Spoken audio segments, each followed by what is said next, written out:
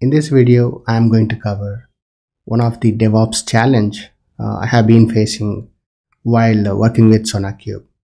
In interviews, they ask, can you please tell me a few challenges you faced while working with DevOps tools? Right.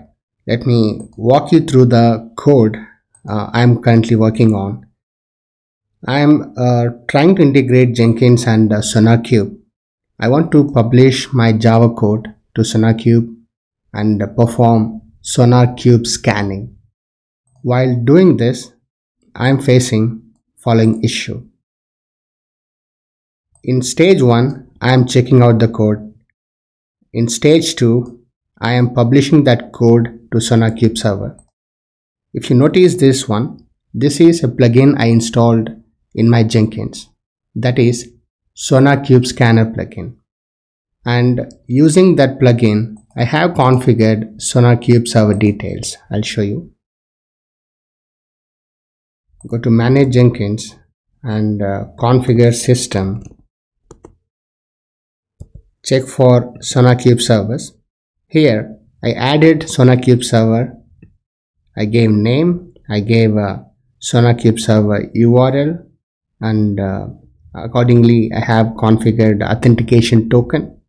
Right, and that I am using in my code. So what it does is it gets SonarQube server details using this ID, and it will publish the code to SonarQube server. After publishing the code, I want to check the status of SonarQube analysis, and there is a direct step for that. Wait for quality gate.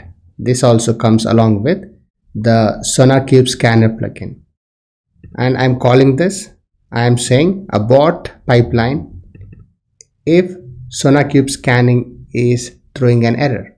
If you say this, SonarQube status is failed. If this is failed, I want to fail my build. That's the overall logic I'm building. While doing this, I encountered exception. I'll show you.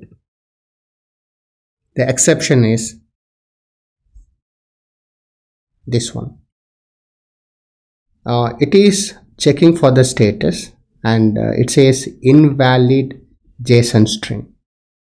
And if you scroll down, right, and you can see a bit more details about this exception. It is saying java.lang.illegal state exception, unable to parse response from this request. Okay.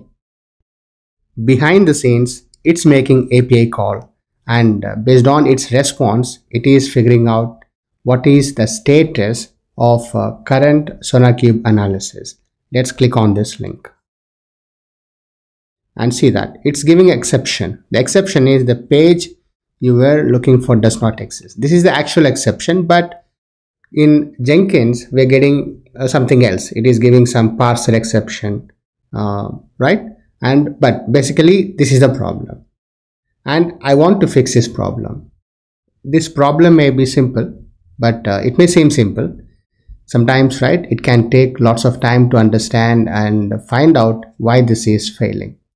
So after spending some time, I found the problem is it's using double / in the URL. Okay, and if I remove one / and hit, it's perfectly working. It's giving back the JSON response. It is a REST API call. It is giving back JSON response. This is the problem. See, fixing is easy, but identifying the problem is obviously sometimes difficult and challenging. So that's a problem. I found that is a problem. And what I did for this one is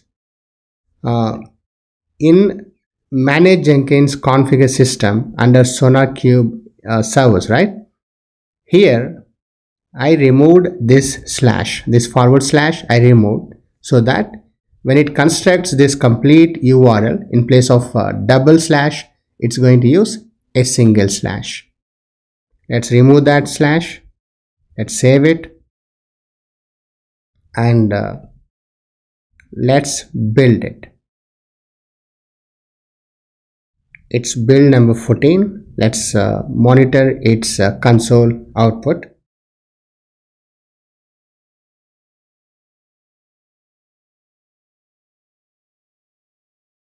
Right.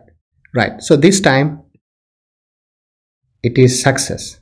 Fine, it did not fail. Why? Because it's making API call in the background to check the status of that task based on task ID.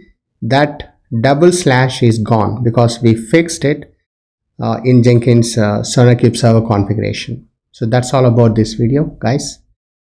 Keep watching. I'll be adding more and more such videos in future. Thank you.